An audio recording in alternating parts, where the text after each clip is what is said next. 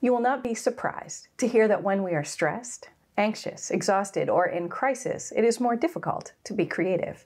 It's not impossible, but it does not come as naturally or as easily. When we are stressed, anxious, exhausted, or in crisis, we revert to what we know, rather than what might be possible. And as far as survival goes, this is important. If you're standing in the middle of the road and a car is barreling towards you or a loved one, you don't want to think creatively in that moment, but rather just get out of the way of the car. Likewise, in a burning building, you don't creatively think of what all the options available to you might be. You get out, and quickly. As far as healing and wholeness go, we need the healing power of the divine to reawaken, re-enliven our creativity so that we might imagine new possibilities for connection with one another and the divine in the midst of the pandemic, and as we find our way forward on the other side of our current crisis. So, how might God be inviting us to reimagine the work of the church as we re-emerge and re-enter our buildings? How might God be inviting us to revision our shared mission and ministry? Hi, my name is Heather Bales-Baker, and I serve alongside the creative people of the United Methodist Church. Our building is located in Osterville, Massachusetts, and we are deployed for mission and ministry across Cape Cod. Gathering for worship in our homes, we remain together in Christ and committed to serve. We continue our Lenten season of recovery as we focus on health as essential to our spiritual lives.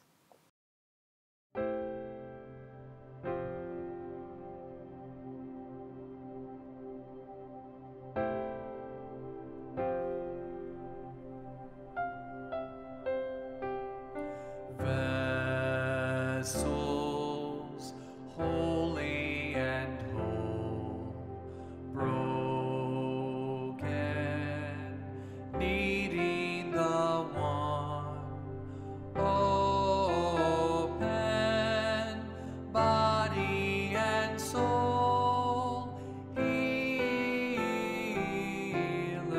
come.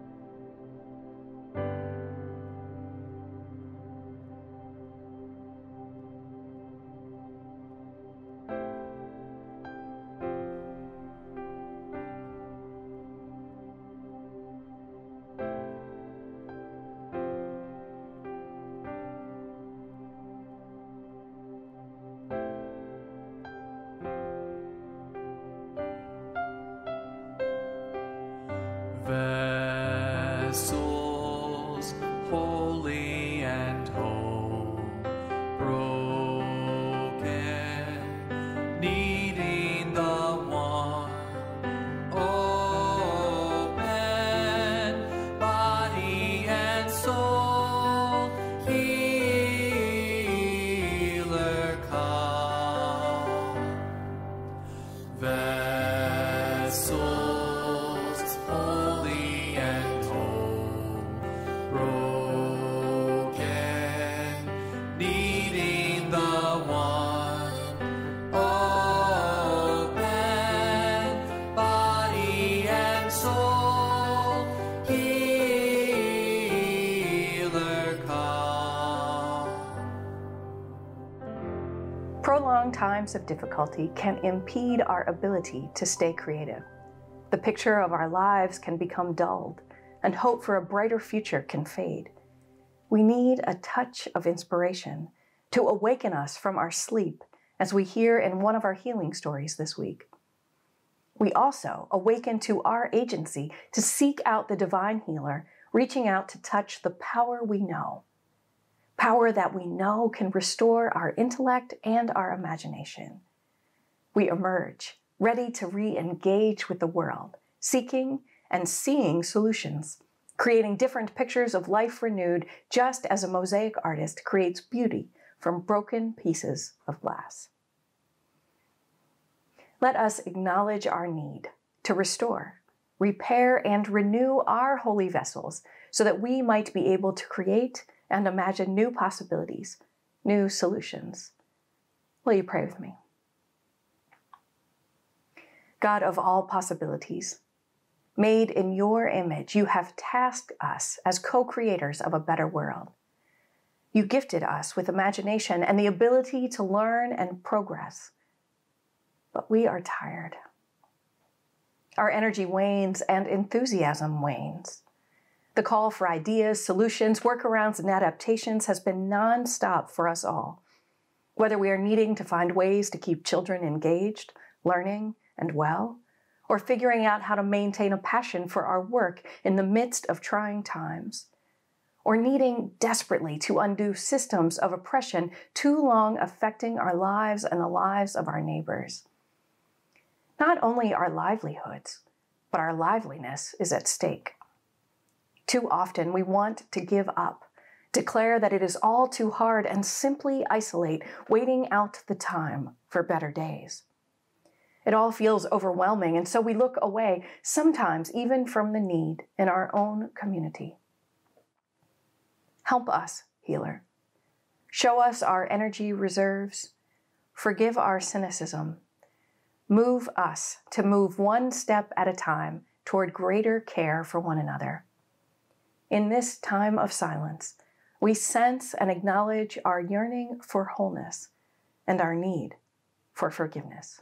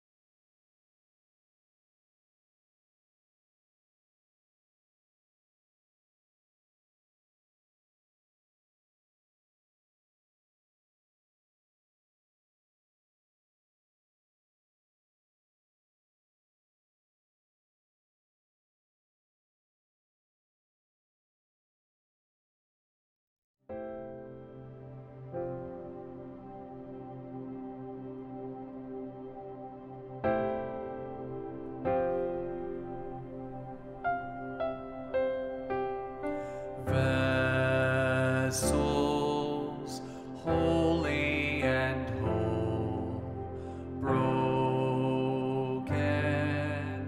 needing the one, open, body and soul, healer come.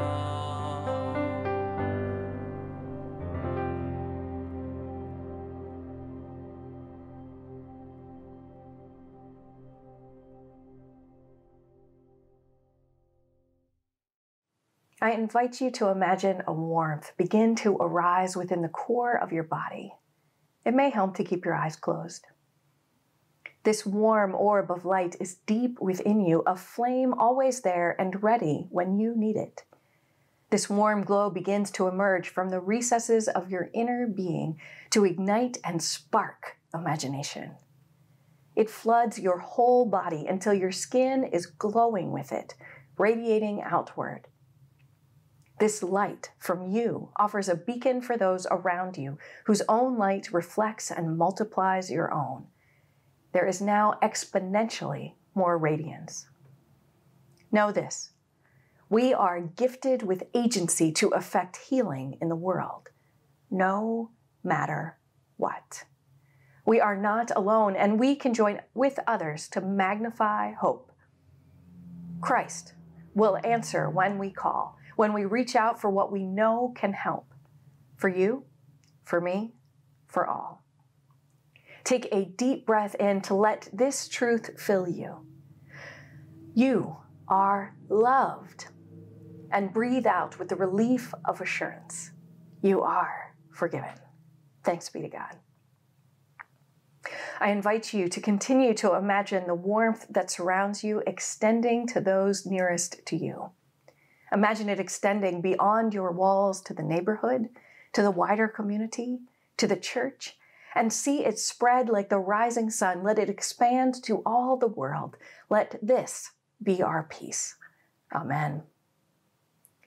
If you have not already, I invite you to open your eyes. The peace of Christ is with you. What a fellowship, what a joy to find, leaning on the everlasting arms. What a blessedness, what a peace is mine, leaning on the everlasting arms. Leaning, safe and secure from all alarms. Leaning on the everlasting arms. And now a time just for our young and curious at heart.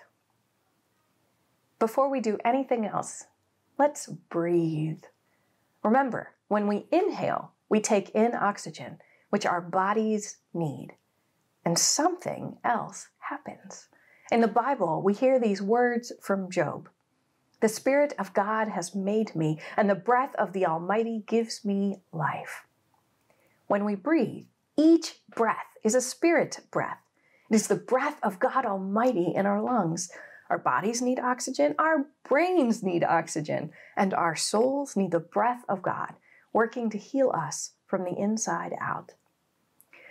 So let's start by taking in a deep, slow breath through the nose. And then let the breath stay in your lungs for a couple of seconds.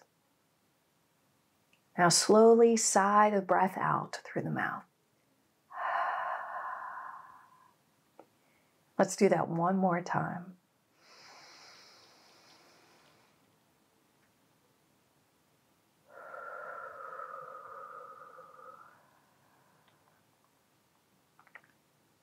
Sometimes we need to play.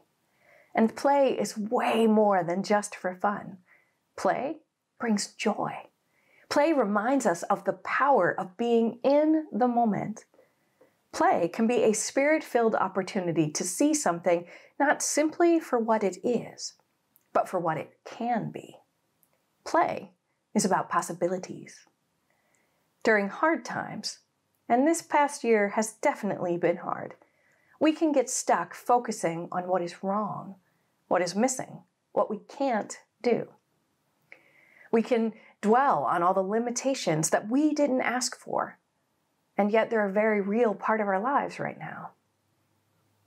And God has placed an incredible power in us, a healing power, the power of creativity. In the Bible, we learn that we are created in the image of God. To be created in the image of a creator is to be creative. And this time we're in now, full of limitations, is a great time to exercise our creativity. So let's play. Before we got together, I went on a stuff safari around my house, looking for some different objects. Some are old, some are new, and some were headed for the recycle bin. And I thought it might be fun to take a look at some of these objects and see them not simply for what they are, but for what they can be. I wonder if any of these items, we have a tin and a strainer or a colander, a spoon, got some fun sticks, an old box, some newspaper. I think I have some rubber bands in there. I wonder what we could turn these items into. A drum, an awesome hat, a magic wand, or we could put them together and make something like a kite or a hat. We can make all kinds of fun stuff. So, try this at home. With your grown-ups' permission, go on a stuff safari. Find objects that you can put into a fun container. I used a Christmas hat box. Who knows what you might have? Then, do something with those objects. Maybe you can put on a fun puppet show with them. Maybe you can create something. Maybe you can imagine that they are animals or other things. With so many things closed right now, let's keep our hearts open and our minds open. Let us be open to all the creative possibilities that God has placed before us. Let us create. Let us play. Let us imagine. And let us heal. It is wonderfully reassuring to know that no matter what we're going through, we can always turn to God in prayer. We can ask God's help for ourselves and for others. And God, like any true healer, listens. God always hears our prayers. So let's pray together. And remember, pray with your eyes open, because there are hand motions. Loving God, we come to you with hearts, with hands, with minds, and with souls in need of your healing touch. Heal us from the inside out so that we may reach out to help heal your world. Amen. Remember, God loves you, and so do I. Amen.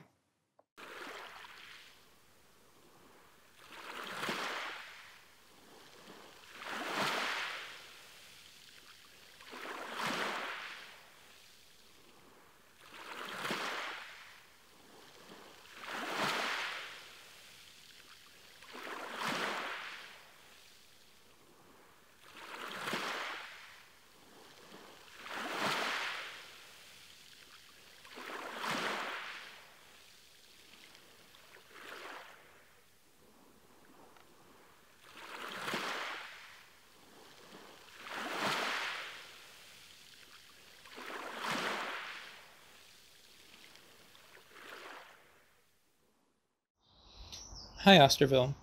I'm Paul David Gannett, Paul and Debbie Gannett's son. I grew up attending Osterville United Methodist Church. These days, I live out in Portland, Oregon with my fiancée Avery. We've been enjoying lockdown with our 2 cats and pet hamster.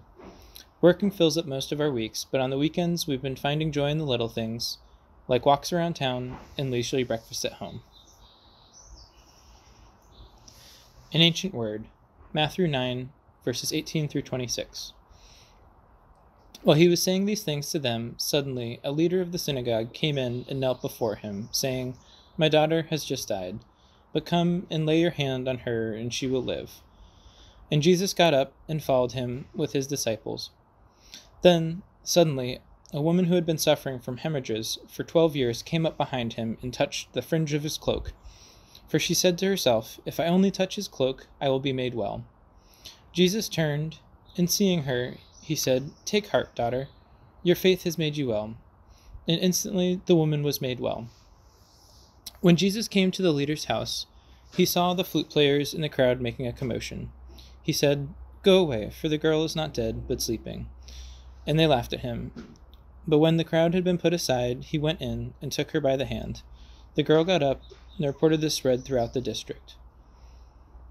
A word of healing, a word of hope, a word from God. Amen. Oh, there was a woman in Bible days. She had been sick so very long, but she heard that Jesus was passing by, so she joined the gathering throng. And while she was pushing her way through, somebody asked her, "What are you trying to do?" She said, "If I could just the heel of his garment, I know I would be made whole." She cried, "Oh Lord, oh Lord." She cried, "Oh my Lord." Said, "If I could just touch the hem of his garment, I know I would be made whole." Oh, she spent her money here and there until she had no money to spare. The doctors, they'd done what they could, but the medicine would do no good.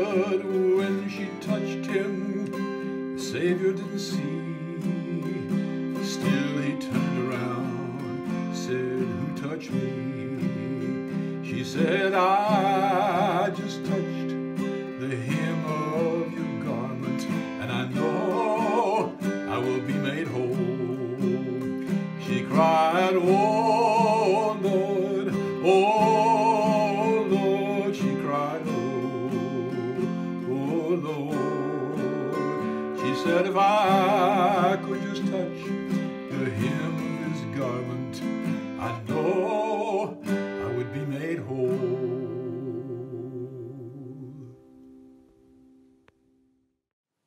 Thank you, Paul David. Our preacher today is the Reverend Dr. Becca Gurrell.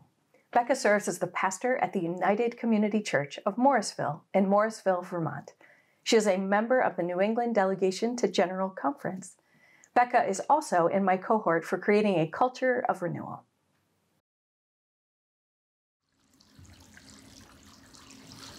Some of you don't know me, and some of you are just still trying to get to know me.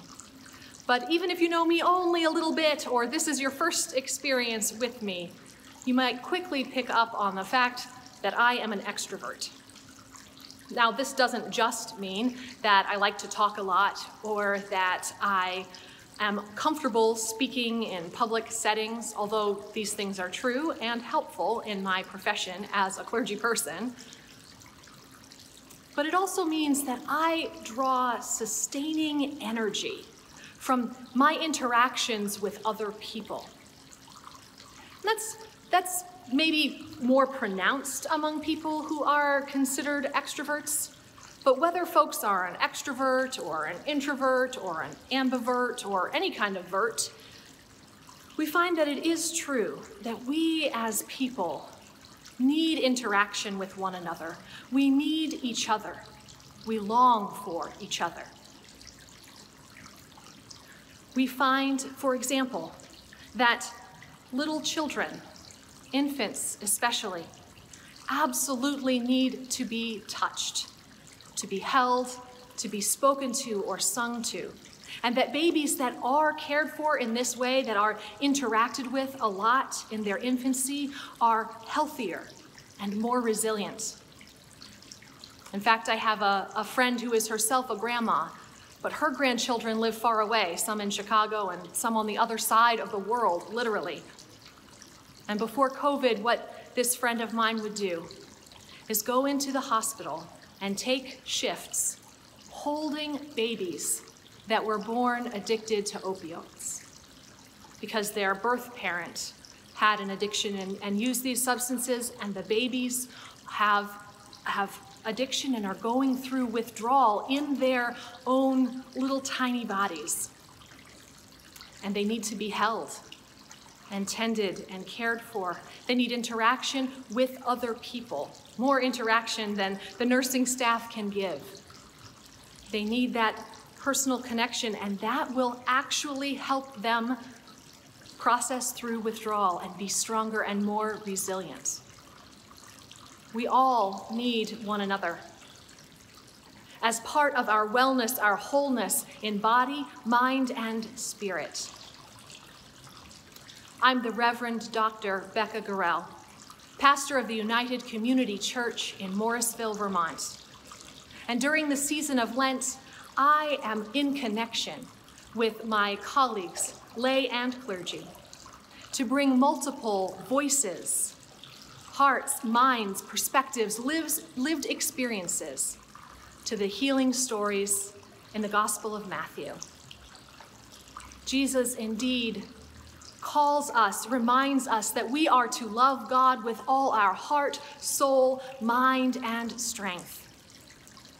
And so he offers healing in heart, soul, mind, and strength. I'm not usually so pretentious as to use the big titles, but the doctor part is new this week, and it seems relevant because today I want to reflect with you about the need for strength, for wholeness, for healing of our minds, and how very important this is, how interconnected it is as part of our relationships with one another.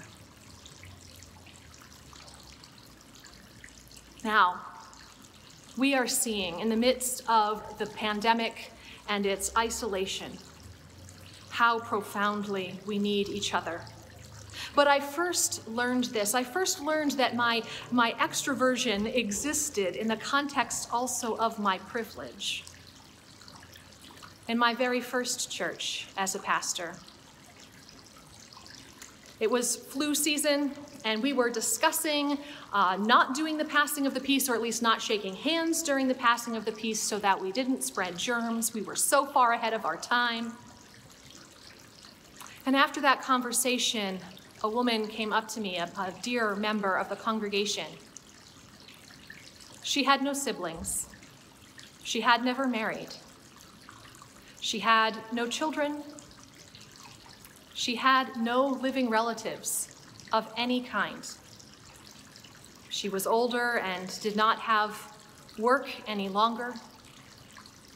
She was entirely alone, and church was her family, her community. And she said to me, "Pastor, please don't take away the handshake during passing of the peace. Some weeks, that is the first and only time all week that another human being touches me."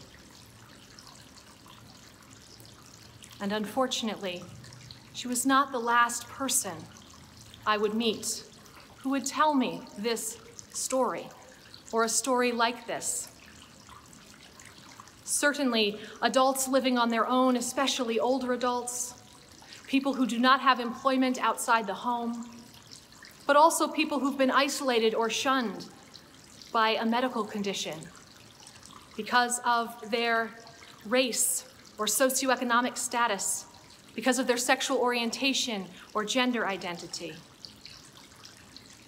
Children and youth living and growing up in homes that are not loving, that are neglectful.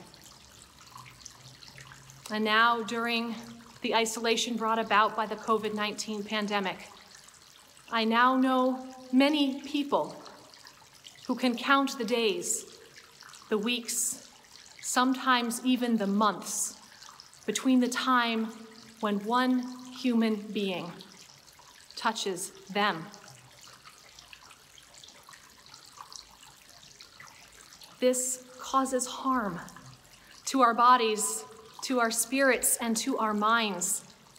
Study after study is showing that during the pandemic, the cognitive function of adults in the United States is suffering, particularly older adults who rely on or relied on interactions with others outside the home, particularly in places like church, intergenerational gatherings, to stimulate the mind as well as the heart and soul, and as well as getting the body moving in and out of the house at least that one time a week. Without the connection with others, conversation, worship, song, and yes, touch, our minds have less to do, are less active, and are actually less healthy, less resilient, because we don't have connection with one another right now. It resonates for me so powerfully with a woman in this healing story that we have heard. There's two women, right, in this healing story. One very young, a girl even, but two female people healed by Jesus, and that alone makes this story fairly unique. Most of the other healings we've heard about have been men that come to Jesus. And certainly in this case, even for the young girl, it is a man still, a powerful man, a leader who comes to Jesus, interrupts Jesus, dares to interrupt Jesus to ask for healing, but healing for his daughter. And then as Jesus is on his way doing something very important, healing a girl who has died or appeared to have died, there is another person who interrupts him. And this woman fascinates me. Her story appears in Matthew, Mark, and Luke. And so, depending on the gospel, we learn some different things about this character, this woman. But this woman has a flow of blood, an issue of blood, some sort of disorder that is causing bleeding. And like the leper that we heard about the first week of Lent, that means that this woman is not only suffering from an ailment in her body, she is considered spiritually, ritually unclean. Her issue of blood not only renders her unclean, but much like the leper, renders anyone who touches her unclean. She can count the days, the weeks, the months, the years since someone has touched her. And certainly since someone has touched her without recoiling, without having to rush and purify themselves. But she is desperate for some sort of contact, some sort of connection with another human being. Her ailment has become a spiritual malady that the community uses against her, rendering her invisible, unworthy, dangerous to them and to their sense of purity, to their sense of community and connection to God and one another. And she must be so desperately longing for connection to violate all of these cultural norms, to appear in public, in a crowd where anyone could accidentally bump into her, and then to reach out to a man outside her home, to a holy man, a rabbi, to risk making him unclean. And so she thinks to herself, maybe I don't need to touch him, but I could just touch his garment, just the fringe, just the edge of his garment, and that would be enough. Maybe that would be enough.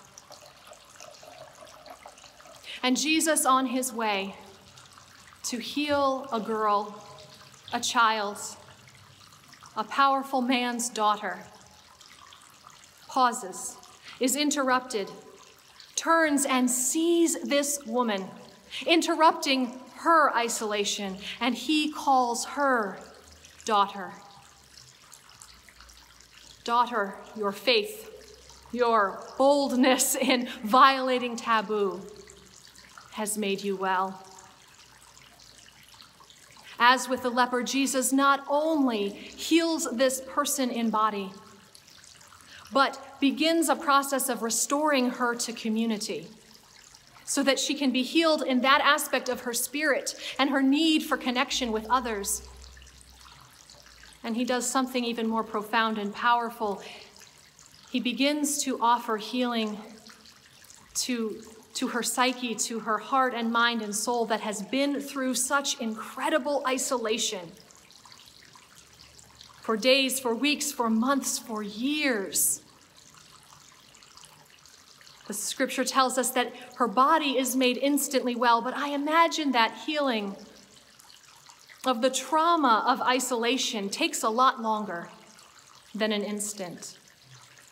But it begins with her being seen by Jesus, being touched, reaching out to touch him, and having that not be rejected. She restarts her calendar, her mental clock of how long it's been since another human being looked at her, let alone touched her. But from the place of knowing that it need not be months and years this time. It's a healing I imagine is going to take us some time. We're not in the same situation as this woman who's reaching out to Jesus, reaching out for the healing and restoration to community, reaching out for the healing of knowing somehow, somewhere that she is worthy of touch, of love. And the way that her mind and her body have kept her separate from others, knowing that she is unclean, holding back so that she does not harm anyone else. We now will struggle, I think, recoil a little, even when we're allowed to touch again, to hug, to shake hands, to be in one another's presence without a mask. When you see it on TV or it happens by accident, doesn't that feel strange now? Our minds have filled in the pattern of isolation, and it's going to take us some time to heal that. But what we can do each moment, is attune ourselves to those who are isolated, attune ourselves to those who've been pushed to the fringe and the margin, attune ourselves to those who are reaching out, not only to God, but to beloved community. How do we interrupt the isolation that hinders our health of body, mind, soul, and strength, so that we can love God with all of who we are, including the wit and sharpness of our minds, including the strength and vitality of our bodies, including the openness and vulnerability of our hearts, even when each of these is not quite what it used to be?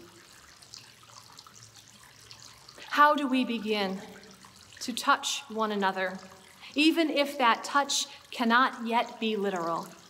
How do we see one another, even if that sight is not literal? How do we open ourselves to those who are reaching out? Because each part of this story, these remarkable women, young and not so young, in need of healing,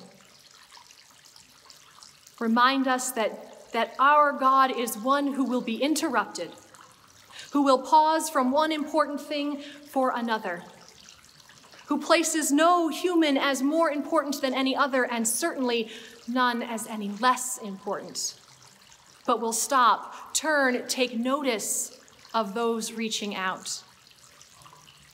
Even the ones, especially the ones society says are not part of this beautiful tapestry, this beautiful mosaic. Christ calls us to be ready.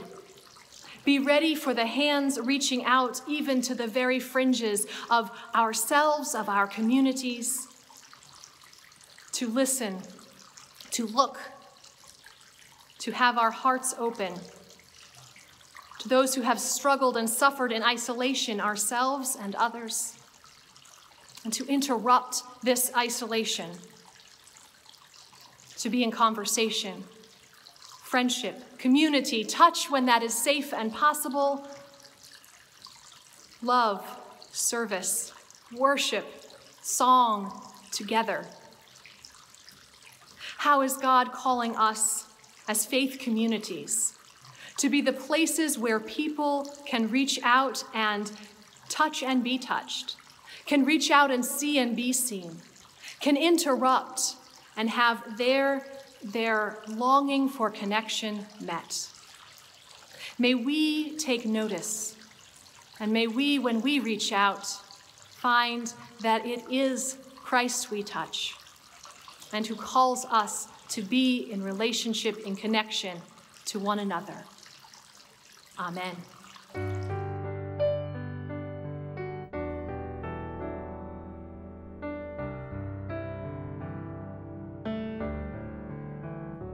In your love, make us whole. May we rest in your compassion. Calm the lost, weary soul in the warmth of your love. May your peace fill our hearts. May we know the love of Jesus. By your grace you console. Make us holy. Make us whole.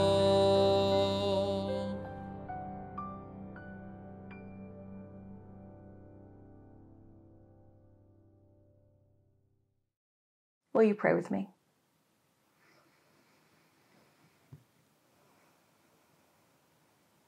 Healer of our every ill, especially our malady of exhausted spirits, We come before you to make our petitions known. Hear our cries for healing of body, mind, and spirit.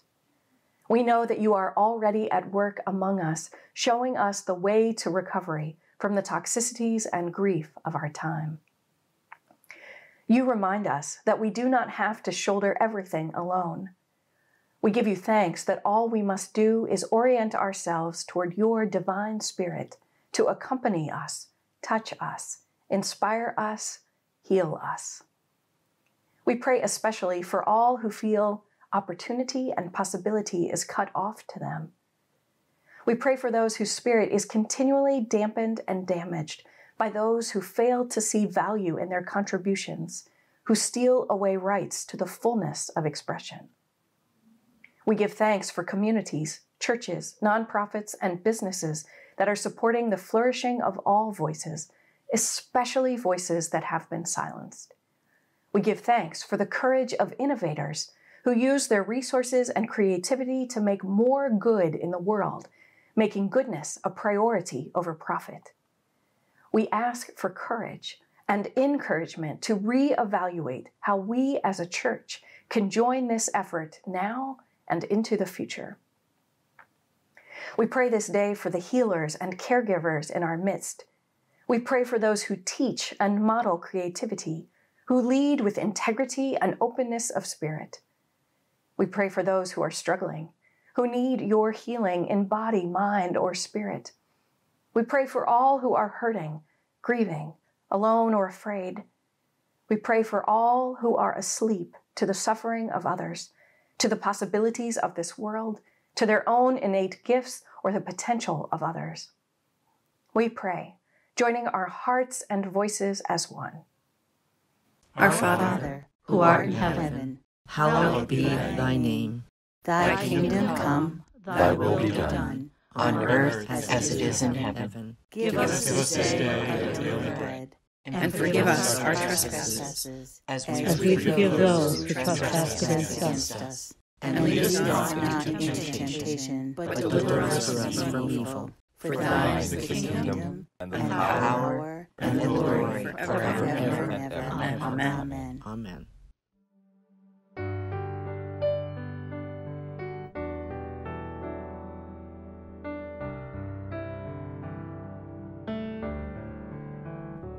In your love, make us whole. May we rest in your compassion, calm the lost, weary soul. In the warmth of your love, may your peace fill our hearts. May we know the love of Jesus. By your grace you console, make us holy, make us whole.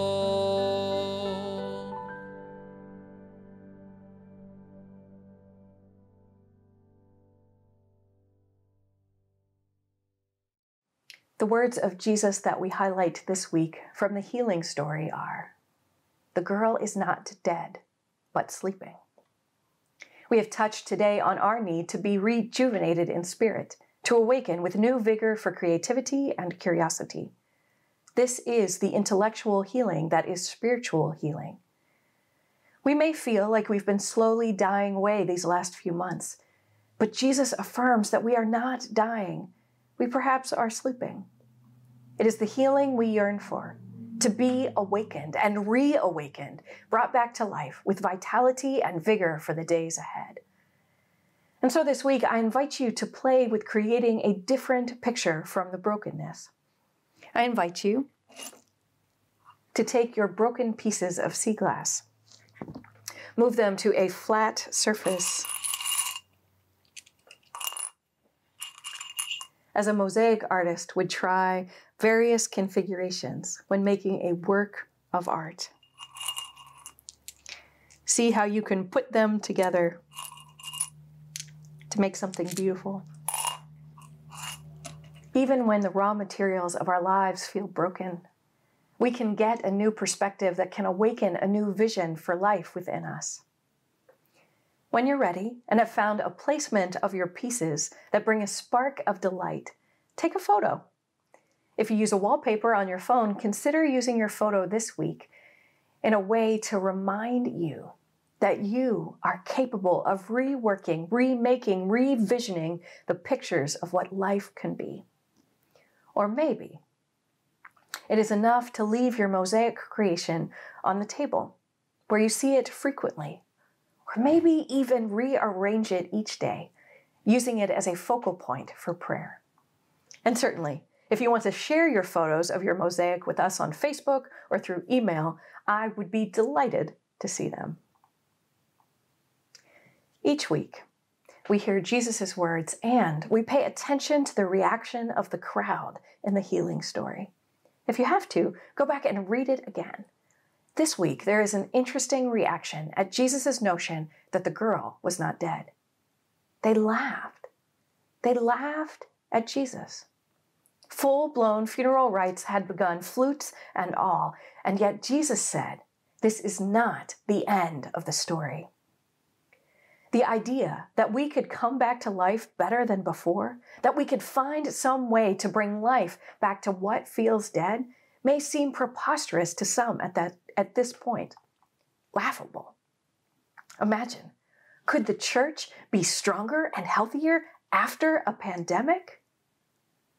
Like Jesus, we need not be deterred.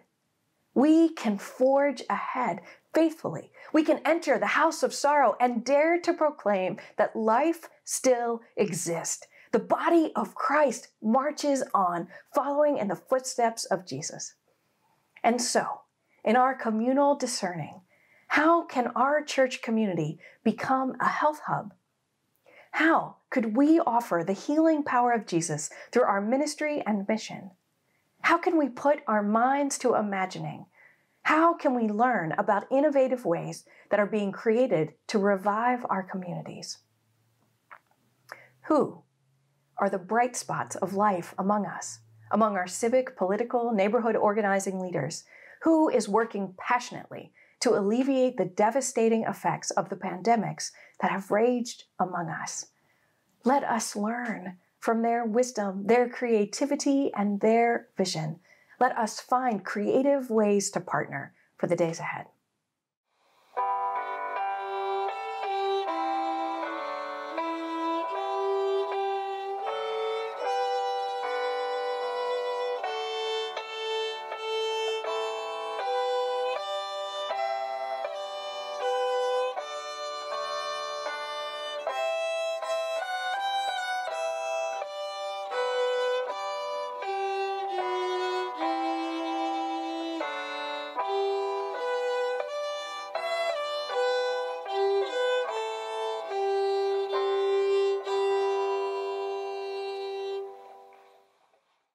Now, go with confidence that we will awaken. We will seek out and reach for the healing solutions that our neighbors, our communities, and our world needs, recovering our depth of love for all and our joy of living in this world. May the words of Jesus ring in your ears. You are not dead, you are sleeping. And may the Spirit hover, move, and deliver salve to your soul and a spring in your step. Go in peace, knowing this: God loves you, and so do I. Amen.